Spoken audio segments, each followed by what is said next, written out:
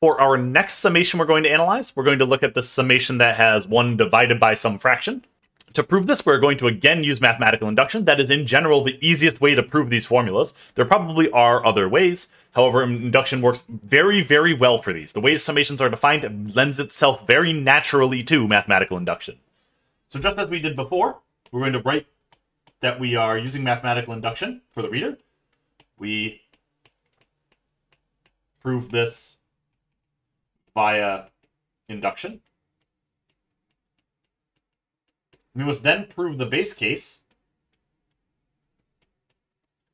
As before, our summation starts with n is a positive integer, so our base case is n equals 1. In that case, the left-hand side becomes the sum from I equals 1 to 1 of 1 over I times I plus 1, which is equal to, just as before, that has one term, plugging in 1 into that formula. That is 1 over 1 times 2, which is 2. Furthermore, n over n plus 1 is 1 over 2. So the base case seems to be true. We now must make our inductive assumption. So our inductive assumption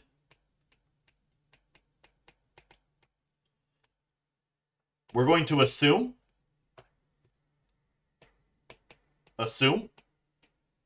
that the formula holds for n. So if we go the sum from 1 to n of 1 over I times I plus 1 is equal to n divided by n plus 1. We then want to show that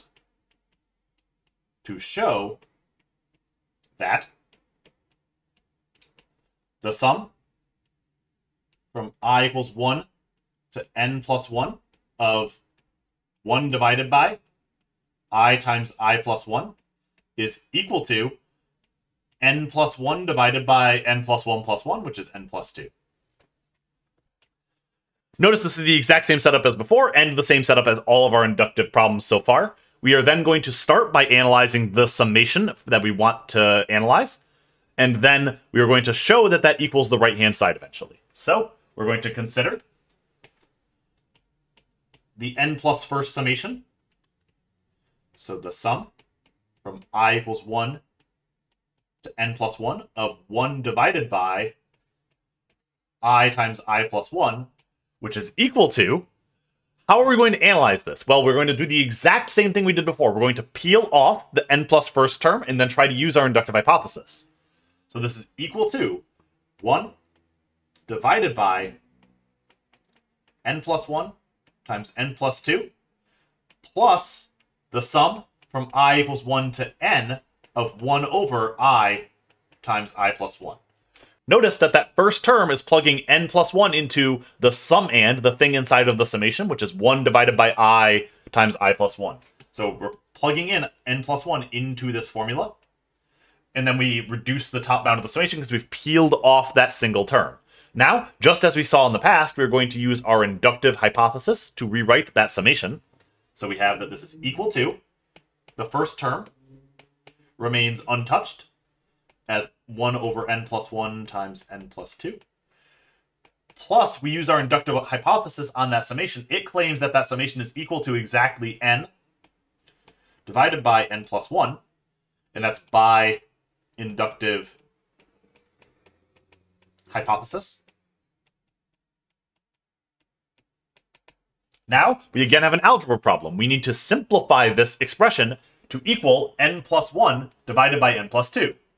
So, this is equal to 1 divided by n plus 1 times n plus 2. I need to multiply the second fraction by n plus 2 to get a common denominator here. I can then add these things, and I have 1 plus n squared plus 2n, all divided by n plus 1 times n plus 2. I'm going to rewrite that in the same step here because I really don't like the fact that it isn't in descending order of the powers. So I'm going to write that as n squared plus 2n plus 1. So let's erase that and write it as n squared plus 2n plus 1.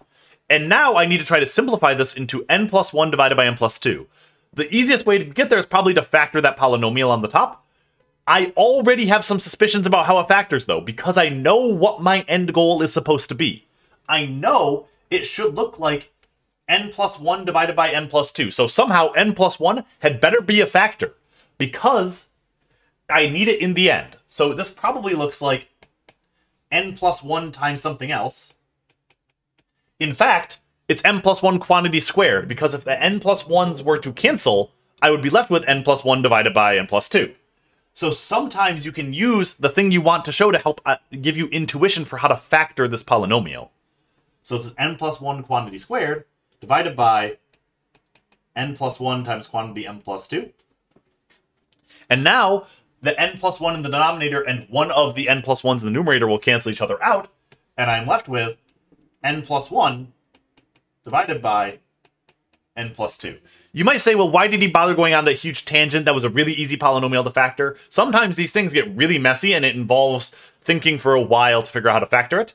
However, you should already have some intuition as to how it should factor, because you know your end goal for the simplification. You're told that by the thing you want to show.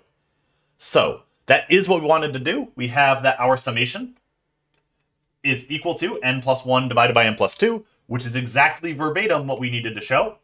So now we just need to finish up the proof by claiming what we need to claim. So the summation formula is true. 1 to n plus 1 of 1 divided by I times I plus 1 is equal to n plus 1 divided by m plus 2. The result follows by induction. Just like we did in the last problem. The result follows by induction.